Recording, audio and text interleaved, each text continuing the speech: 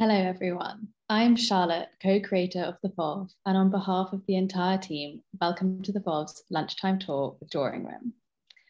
theVOV is a new virtual ecosystem that brings together museums and galleries to present landmark exhibitions for the first time in extended reality. We are thrilled to present our founding 15 arts institutions united for the first time on one virtual ecosystem, demonstrating unprecedented solidarity as we embark on this new journey into the phygital era, where the physical and digital exist closer than ever.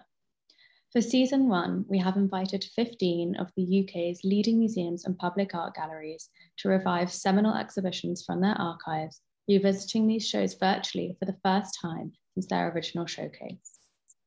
We'd like to thank our technology partner, Vortic Art, for facilitating season 1 of theVOV, for hosting our participating institutions and their bespoke galleries on the Vortic platform. Our Lunchtime Tour series emulates the format of the curator-led tour that we know and love in the physical realm, replicating it for the first time in a truly phygital sense.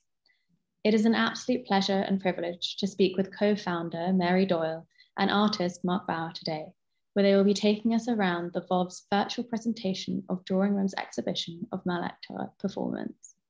Please note that Zoom slightly reduces the resolution, so feel free to wander around the virtual exhibition yourself after the tour via the link in the chat below. Swiss artist Marc Bauer's Mal Äctre performance is a new body of work commissioned jointly by Drawing Room and theVOV Pavilion, and was the artist's first solo exhibition in a UK public gallery.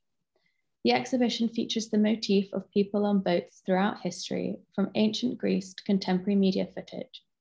All of the works are drawn in graphite, and images range from those inspired by 15th century Catholic ex-voto paintings to Theodore Géricault's The Raft of the Medusa, up to Aquarius, the boat that rescued migrants in the Mediterranean Sea in 2018. Marc Bauer studied at the École Supérieure d'Art Visuel in Geneva and the Rijksakademie van Bildende Kunsten in Amsterdam. He is also the recipient of the 2020 Swiss Art Award, Prix Meret Oppenheim, and 2020 JASAG Art Prize. Mary Doyle is the co-founder and co-director of Drawing Room since 2002. As ever, there will be time for questions at the end, so please do pop these into the Q&A tab at the bottom of your screens, and we will get through as many as we can. But for now, I'd like to welcome you warmly to the phygital era and hand over to Mary and Marc. Thank you very much, Charlotte. Firstly, it's great to be part of theVOV, so thank you very much for the invitation.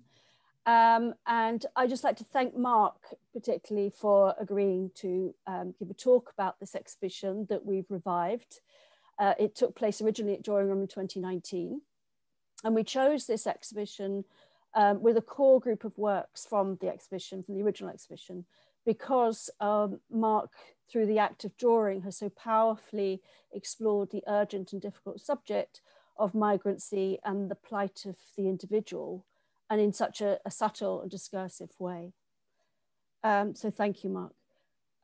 So your work, just to kick off, you work in a series that often evolves over several years of research into the history of a particular subject. So I just wondered if you could tell us what your starting point was for this subject. Yeah, just thank you I'm very happy to be here. So thank you for the invitation. Very happy to have this talk with you, Mary.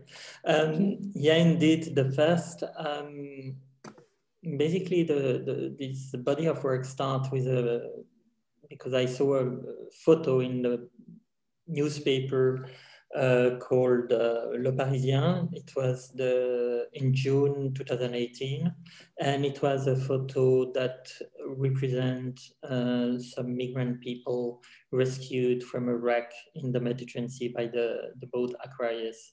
And yeah, if we can zoom now in this body of work there, yeah, exactly.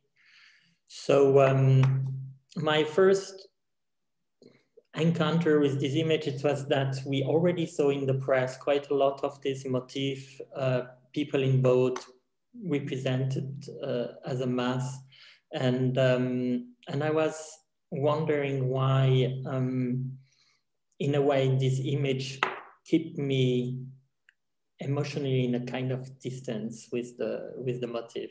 And at the same time, I was very attracted by this specific image. It's a photo by Kenny Karpov, who is a photographer based in Detroit.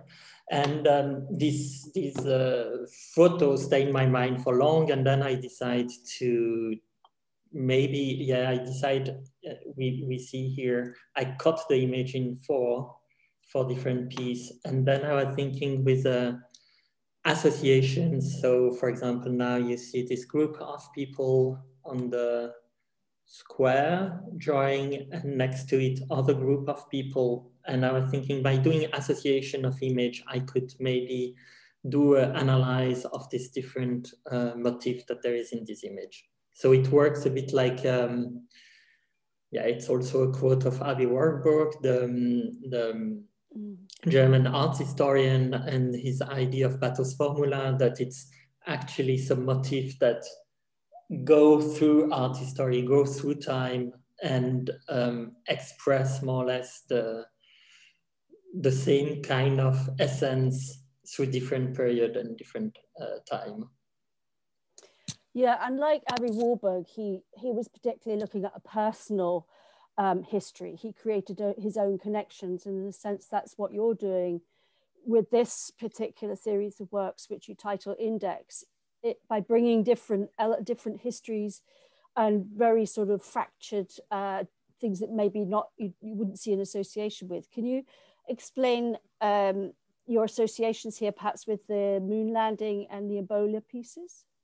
Yeah, in this photo was taken in the night, so the sea appears very dark, and you arrive. It looks from the picture from the newspaper that it was a very hostile, hostile environment. There's just a boat, and then it's just this pitch black sea and sky. And I was thinking that this density of the blankets really, for me, I remember it from this picture from the moon landing and from the space. So I was thinking, and there is also this total isolation in this kind of non-space environment. So it's in a way quite personal because it's always my own association, but I think that it's also sometimes quite obvious, like here it's the association is more like this.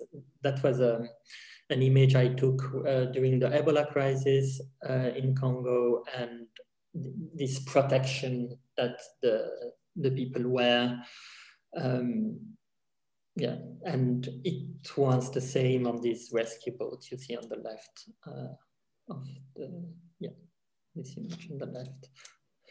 So I think it's quite easy for the viewer to navigate in it and to make this difference, to retrace this different association together.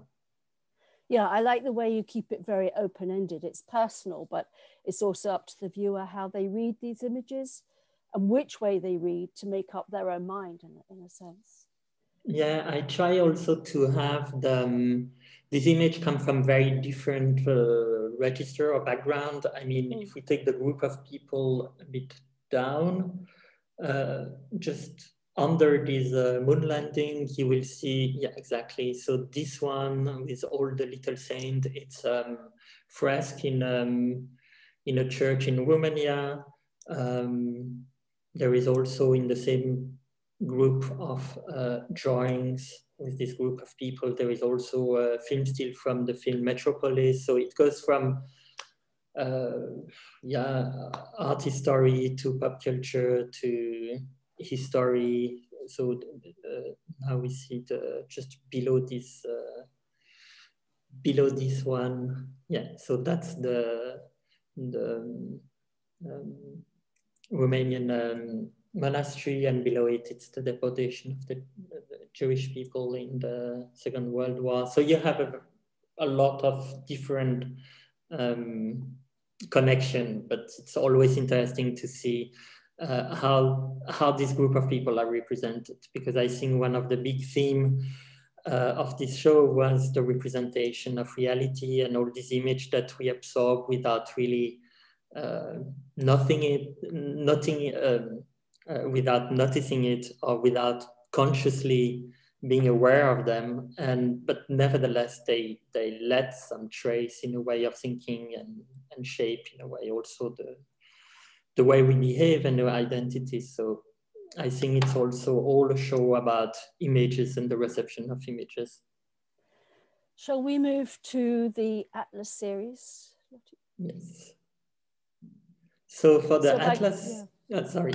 No, go on. I go ahead. For the Atlas series, what I did, I was trying to still with this image of Aquarius in mind. My idea was to reduce the motif to people on boat and to do a kind of atlas of this people on boat and see how these people on boat through history, through art history are usually represented. And here we have a copy of the raft by Jericho, Raft of the Medusa by Jericho. And here it was also this tragical wreck, and the people had no food. So there was this story that they were eating the corpse. So it was a very dramatic moment. When Jericho painted, it was also a contemporary story. It appears in the news. The survivor after the rescue were interviewed. So it was really a kind of journalist. The topic was very journalistic, and then he did something else, of course, with this motif. But what I was quite interested researching through all this image of people on boat is that these people are never really represented in a neutral way. They're always, in a way, stigmatized. They are here, like the Jericho painting, the original, these cannibalist people, or they are prisoners, or enslaved people, or fools. So there is a tradition that actually all this image that we saw in art history or history, it's always this kind of stigmatized people. And I think that seeing this image of immigrant people on boat, we unconsciously we do the same kind of association. Mm. And you choose to use quite iconic images from art history, in particular this series, art history. So you have Hokusai's The Wave that everybody knows, with the boat, with the sailors in the storm. And then moving to the left-hand side, there's an interesting piece based on Delacroix. I forget the title of the work, but... Yeah, it's the Bark of Dante. Okay, that's it. And sorry, I couldn't find the reference anywhere. But this works actually because you've sort of, this shows how you source your imagery, because a lot of imagery comes from newspapers, but also the internet.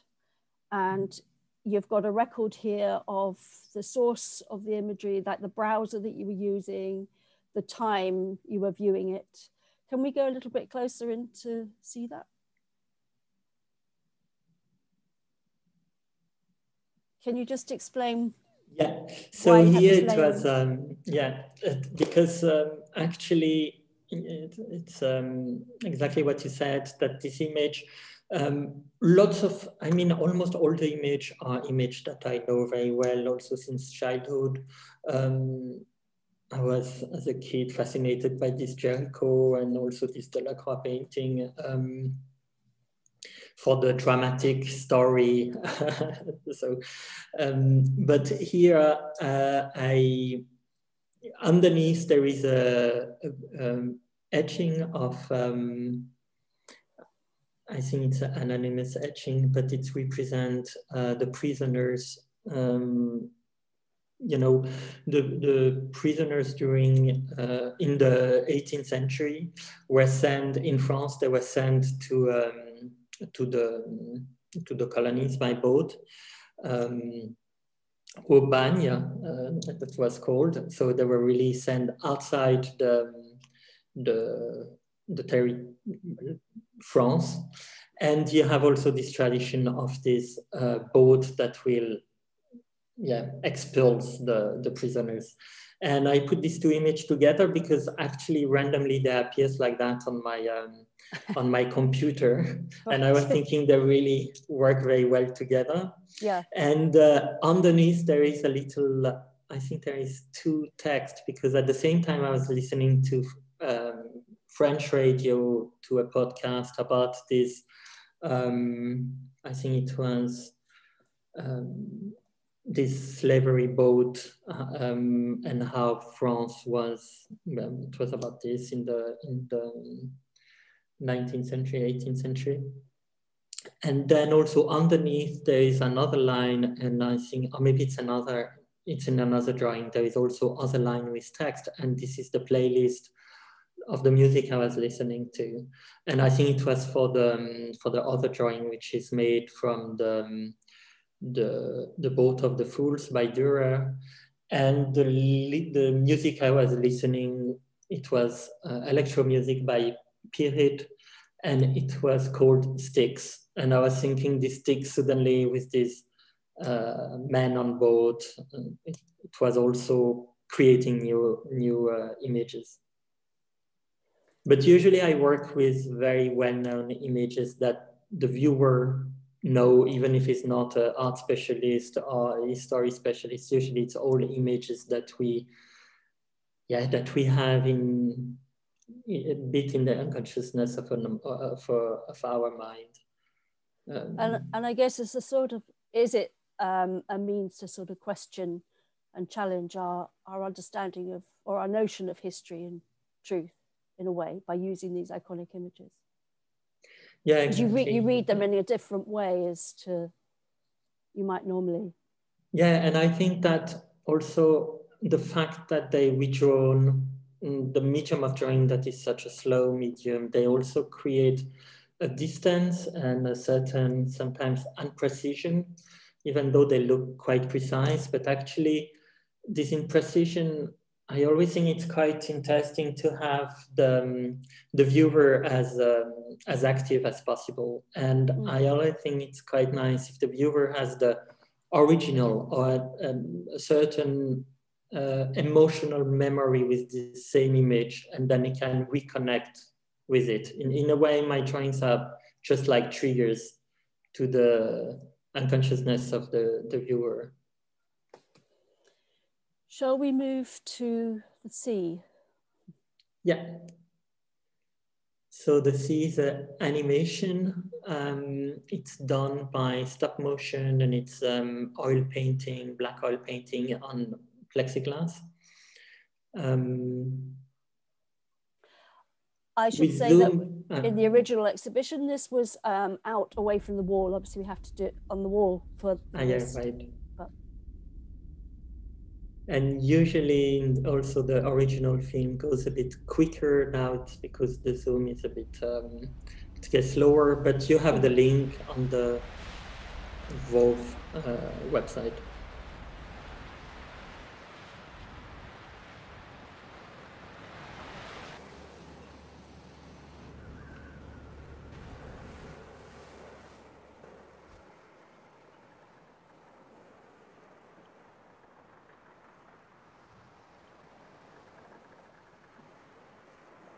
So Marc, this was made, as you say, oil paint on plexiglass?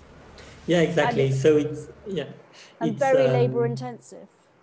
Yeah, it's quite it's quite demanding, this work, because there is, I think, I don't remember now, but around 400 or 500 painting. And for this, I usually like to work very intensively, and it's really a kind of a process. I like to be totally immersed in this process. So I work 15 hours a day, or as much as I can, and I just focus on that. And it takes me around 10 days. And yeah, I'm just, it's really like also a kind of physical experience. And it was incredibly powerful experience when you walked into the gallery. And the soundtrack, which is made of various sounds of water, heartbeats, wind, waves, etc., created this incredibly immersive environment and really powerful, but it also is very palpable around the idea of the human, the individual. Yeah, exactly. Yeah, the soundtrack of the film was actually in the whole space and was in loop. So you see always all this drawing with the sound, because I was thinking that all these images are mainly very old image. You will see also the ex-voto from the 16th century. So it's old, this atlas that we just saw, it's also old. And I was thinking it will be nice to have something a bit contemporary, something that in a way shake them up and give them a different context. Because I think the sound, as soon as you listen to a specific sound, you project yourself in this location, in this surrounding. So I work with an artist, Marco Pensato, a French artist, and we designed this sound together, where you have sometimes sound of water, really like wave, water as if you were in the water. You have also the breathing, a heartbeat, the sound of the wind. So sometimes you have the feeling that it's the sound of a kind of landscape, like if you're on a boat in the middle of the sea or the open sea. And sometimes it's more like precise sound of a wave or water, or maybe also a motor of a boat or so on. The idea was to really put the viewer in this condition of being in the open sea. And also one of the themes of this show, of course, is the sea, and the fact that still in 2020, the sea is still very dangerous. And you are in confrontation with this element that can totally crush you. So there is always this, certain danger when you start a trip in the open sea anyway. Yeah, it created an amazing sort of tension from the static image to the sort of movement and moving image was amazing. Should we move over to the incredibly monumental scale wall drawing that you made? Yeah, so that was a wall drawing. It's charcoal and compressed charcoal on the wall. So just for viewers, it's about 4.5 meters high by 7 meters in length. It's difficult to see it in this platform, but it's... yeah, so it's indeed quite, quite large. And here I represent a race. So it's a swim race. But of course, in this context, it's perceived very differently with the other image around and also the sound. But since, as I say just before, that all this show is about the images and also the reception of the image, I was interested to put this image of a swim race in this context, and then of course we read it in a more dramatic way. And I was also interested to do a bit this coast. It could be like, yeah, if we look at a bit the architecture from it, looks like the Mediterranean Sea. It could be like Spain or some island with touristic facilities. And I was thinking it's interesting to have these people in water, but it was, with this old project for the old show, it was very difficult sometimes for me to find the right position, because of course I don't have this experience at all, and I don't want to speak for other people than myself. So it was very important for me to find ways to still represent what I wanted, but not in this kind of absolute pathos or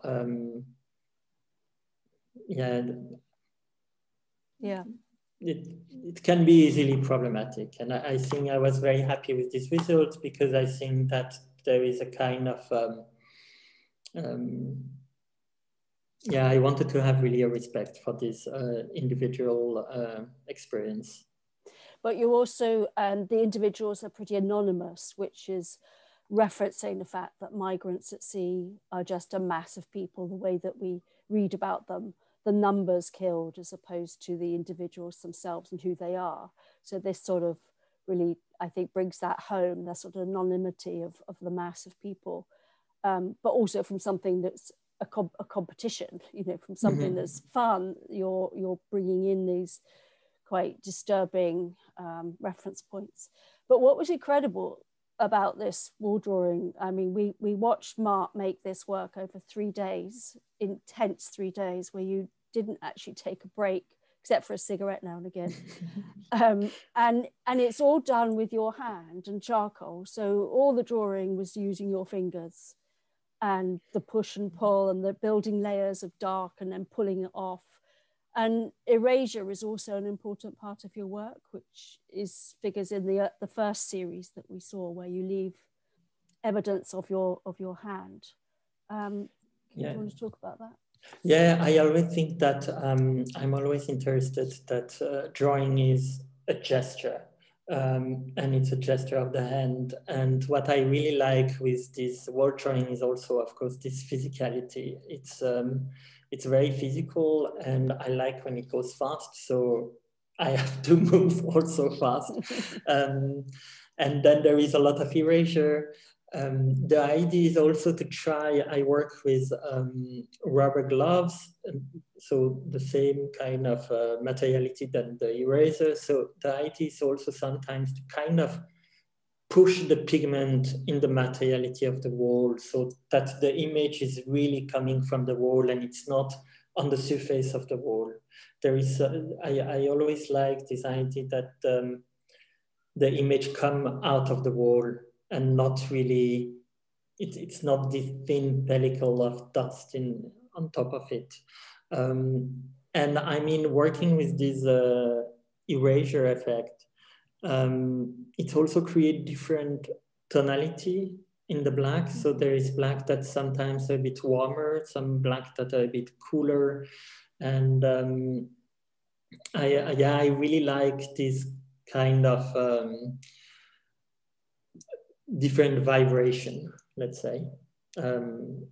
And I'm sure that some people are also very sensitive to it. So it's not just me who is crazy maniac about that, but I think that we perceive something about this.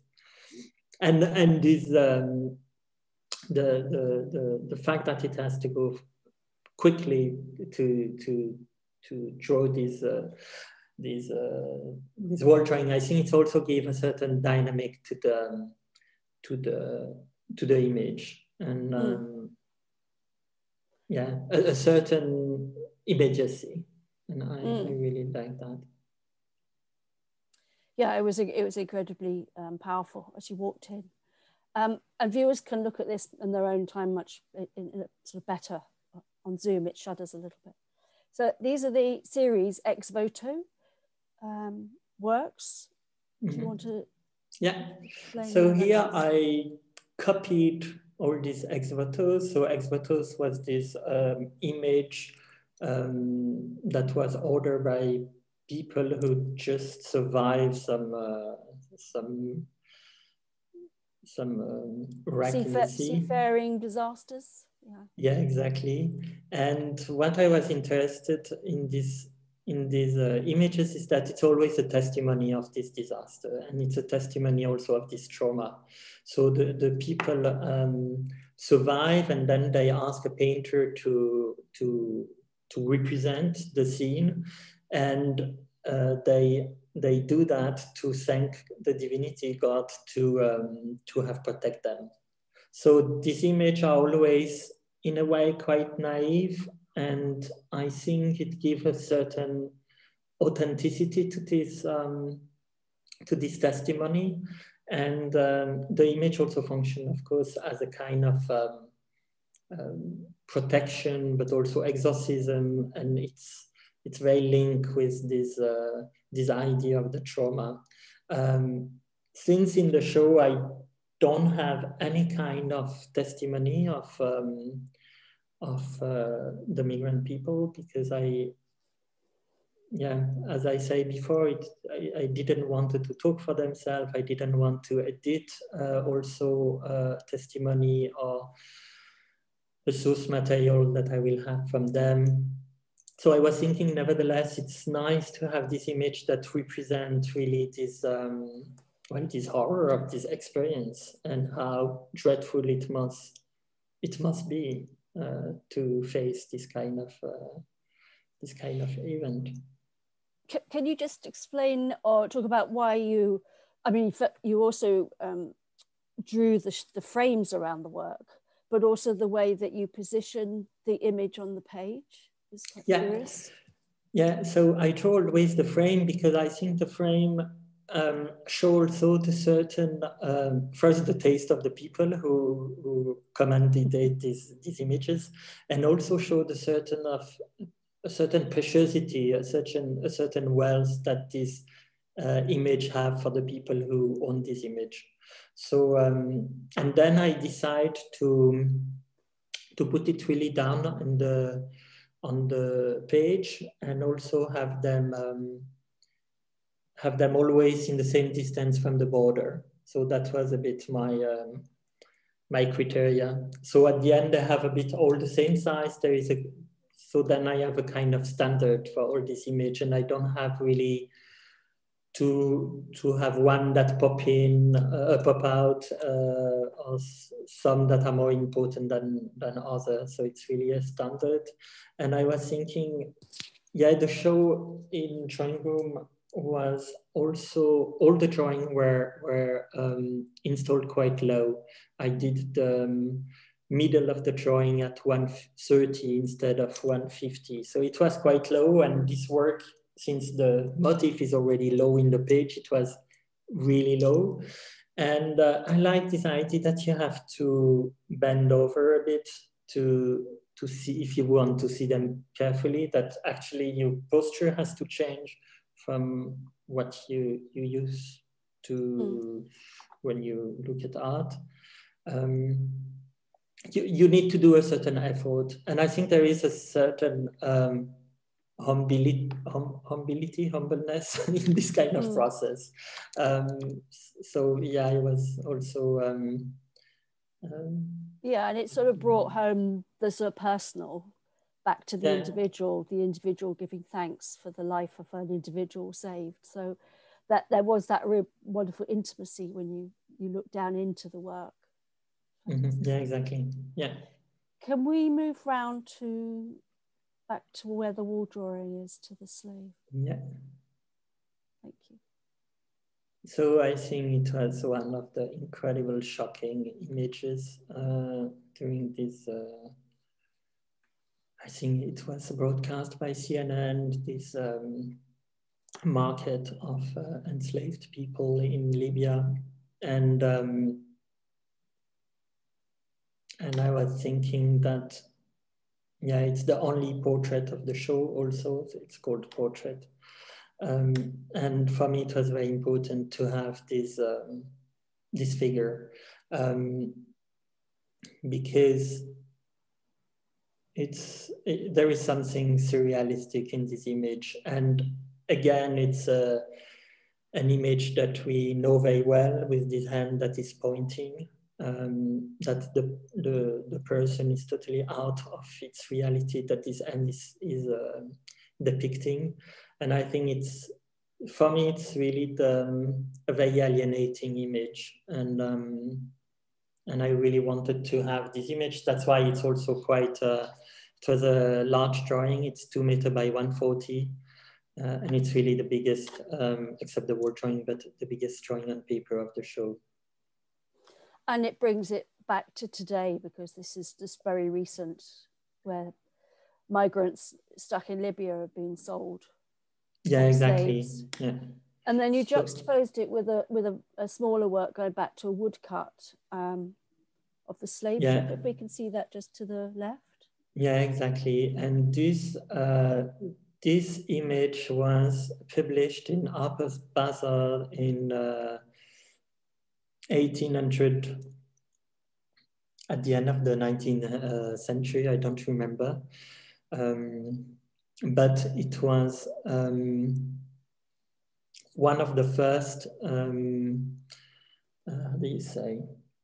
Basically what happened is that these enslaved people were on this boat, and then the chief of the boat, sorry, the captain realized that there was not enough water for everybody. So they decide to get rid of the enslaved people. So they kill, I don't know, quite a lot, I think 150 or 200. And then that's the horrible part of the story. Of course, these people died, but the cynicism of this slave trade that we sometimes don't remember is that all these enslaved people were insured.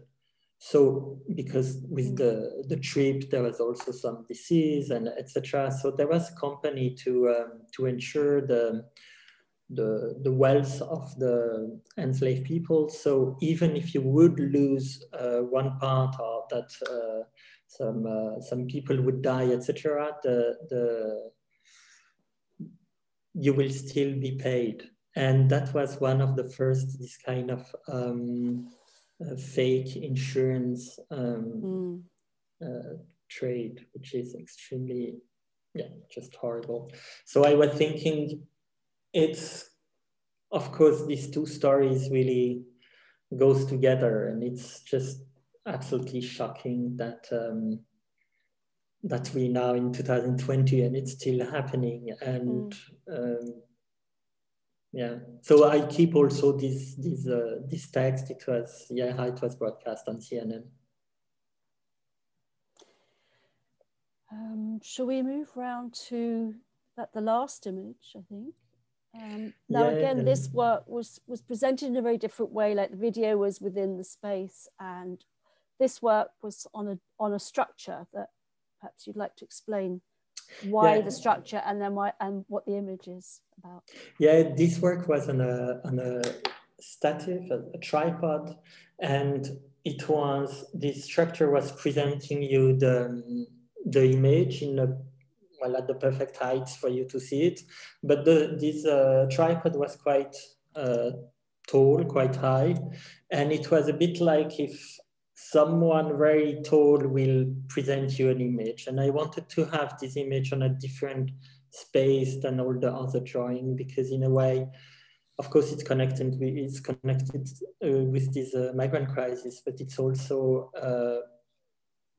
it has nothing to do with boat or sea. It's the European Parliament when it's empty. And it was just to have this empty political answer to this crisis that, well, still today, I mean, we still don't have really a kind of political answer to it. I mean, it's an absolute disaster. Even now, maybe more than 2 years ago, because now with the pandemic, I mean, this migrant crisis went a bit in the back. So we don't really hear about it. We don't really talk about it. But of course, the human situation of these people is absolutely dramatic and far worse than what it used to be even. Yes, absolutely.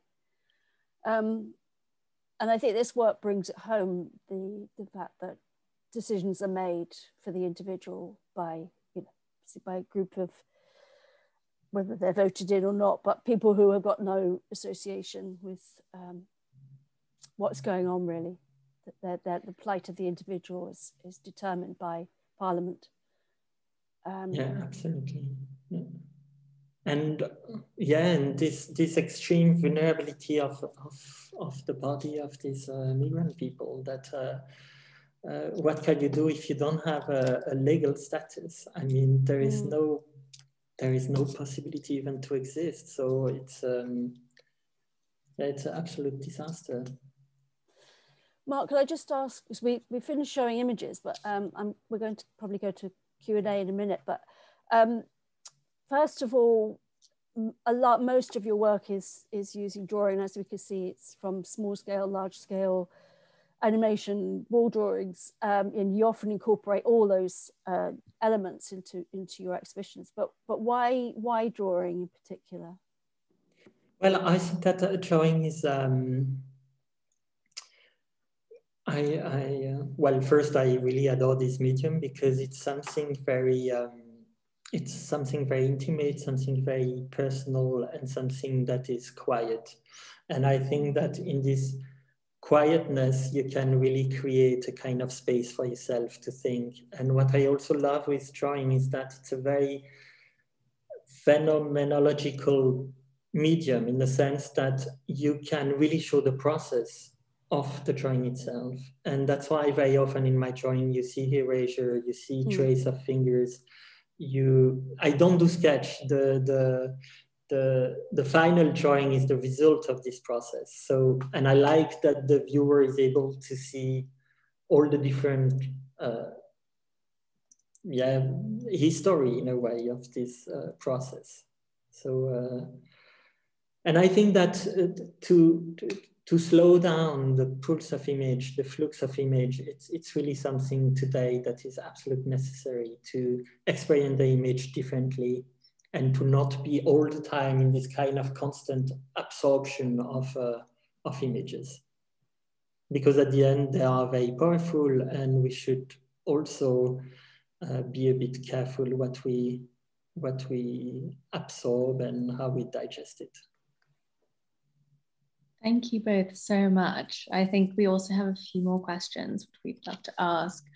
And I think I'll start with one from the audience who asks, part of your practice, as you've just mentioned, is making marks and erasing them. And do you find this method therapeutic as an artist because the piece is always in flux? Yeah, I think that indeed. I think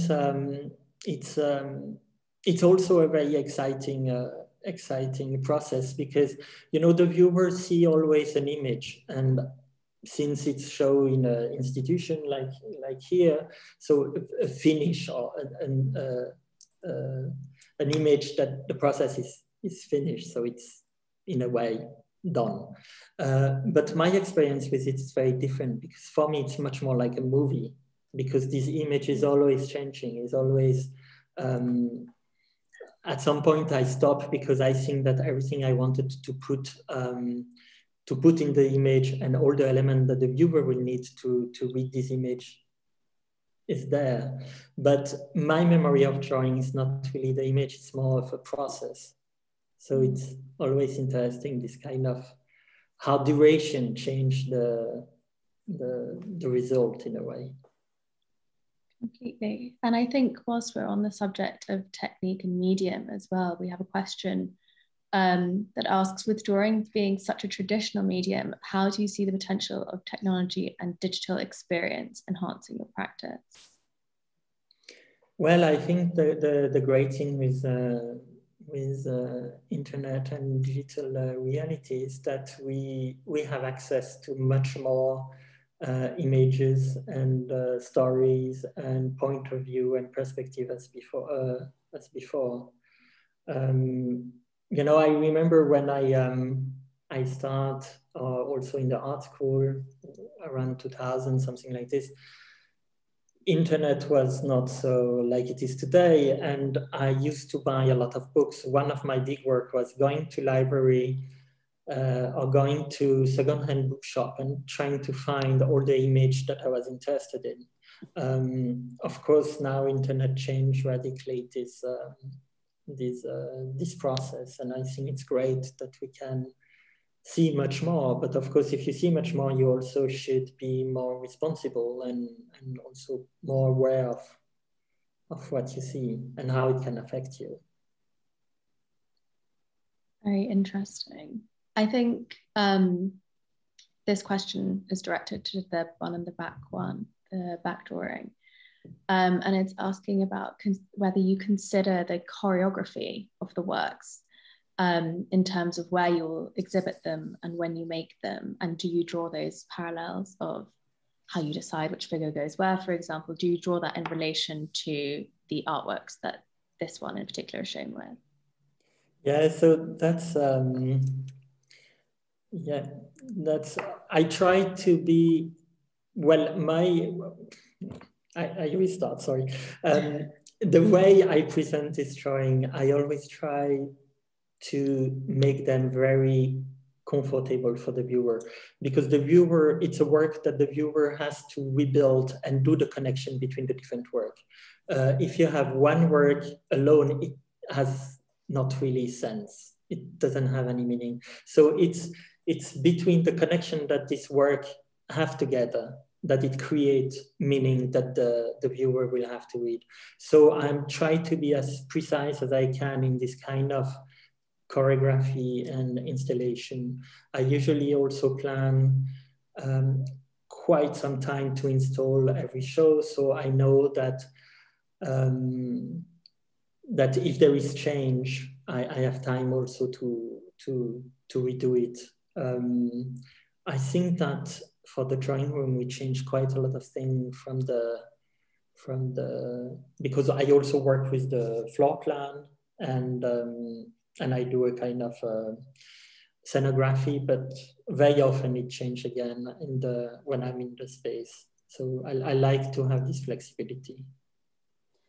That's funny. I remember you coming along with a perfect idea. You're all sorted beforehand.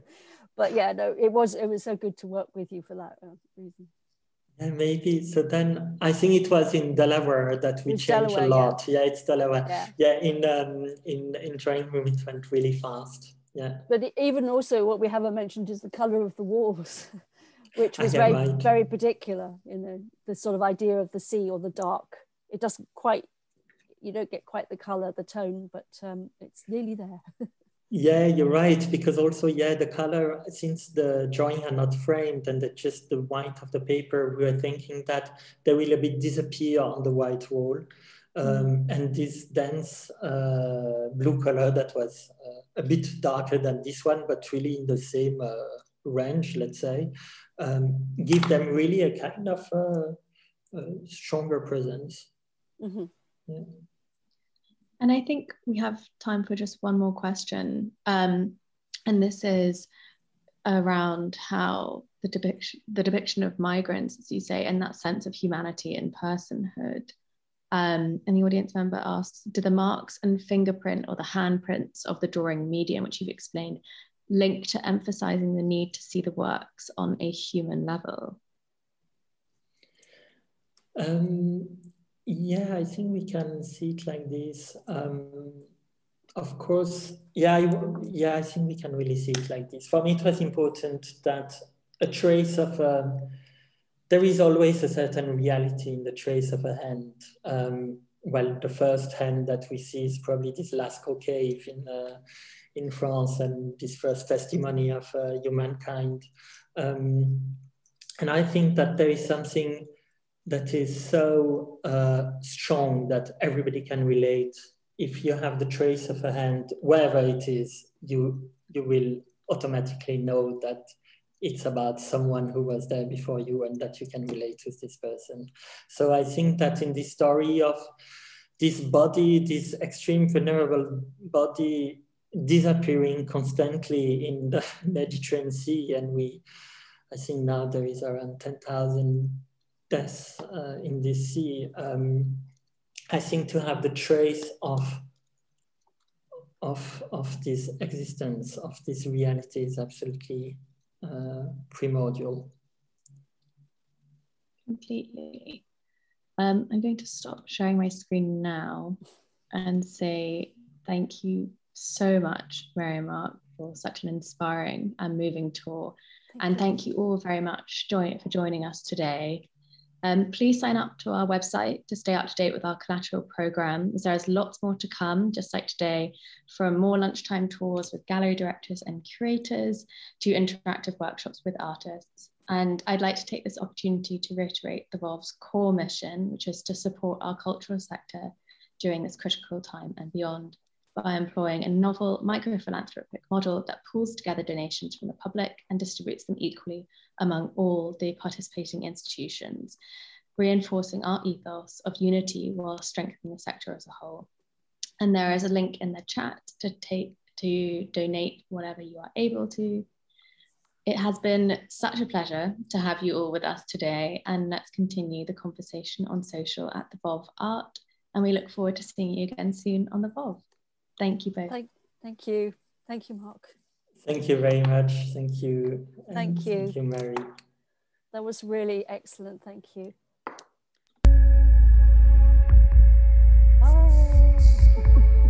Bye.